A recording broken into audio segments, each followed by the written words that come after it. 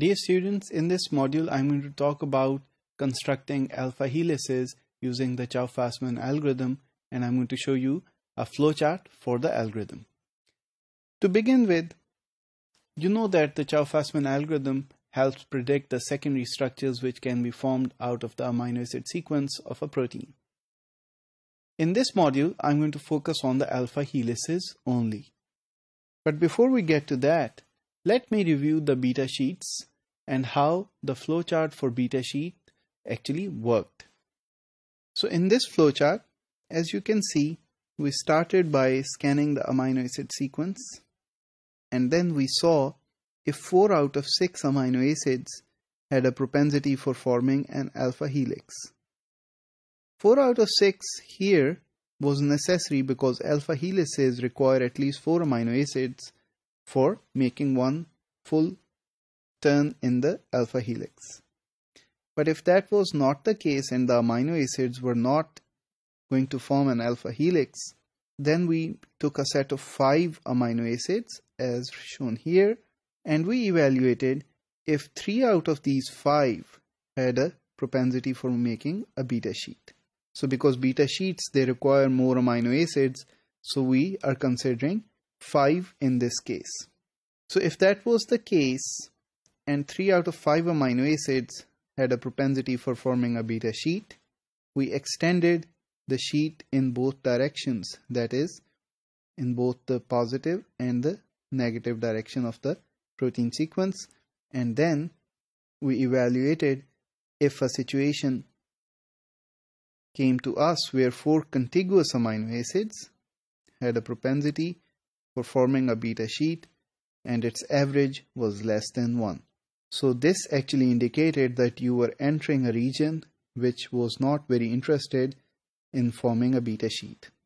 After that, we applied 2 conditions, and we saw that if that is the case and 4 contiguous amino acids do not have an average above 1 for forming a beta sheet, we computed the overall average for the propensity of forming a beta sheet, and if it was greater than 1.05, as well as their propensity for forming a beta sheet was more than the propensity for forming an alpha helix, we finalized the region to be a beta sheet.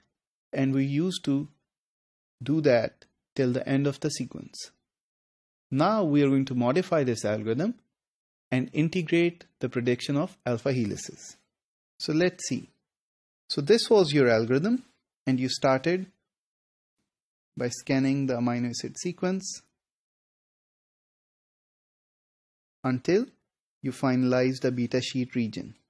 But now I'm going to modify this flowchart and include alpha helices as well. So at this step,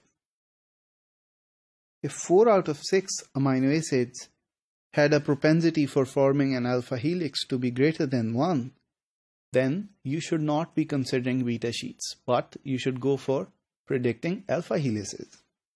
So you extended helix in both directions by 1 amino acid at a time, and you checked for 4 contiguous amino acids which had a propensity for forming an alpha helix falling below 1. So note that this is the same condition here, except that in this case we are checking for 4 contiguous amino acids and their propensity for forming an alpha helix, while in the case of beta sheet prediction we are considering 4 contiguous amino acids but their propensity for forming a beta sheet. So if this condition is not true and that the alpha helix is not to be formed, then you shift the algorithm back towards forming a beta sheet.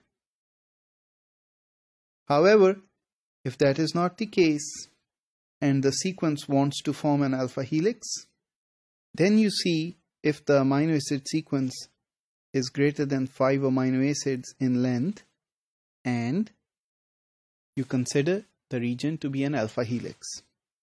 However, if the amino acid sequence is less than 5 amino acids, then you may want to consider other options. So, if the sequence is longer than 5 amino acids and the propensity for forming an alpha helix is still greater than the propensity for forming a beta sheet, as shown here, then you still declare the region to be an alpha helix. However, if that is not the case, then you may want to revert to forming a beta sheet. Here. In this way, you can continue calculating alpha helices from the sequence until you arrive at the end of the sequence.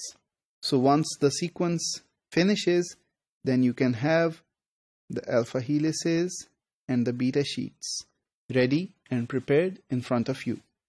So in conclusion, by combining the flowcharts for the alpha helices and beta sheets, you have now evaluated the Chou-Fasman algorithm and its working towards predicting the secondary structures from protein sequences. Now the only thing that is left is the beta turns.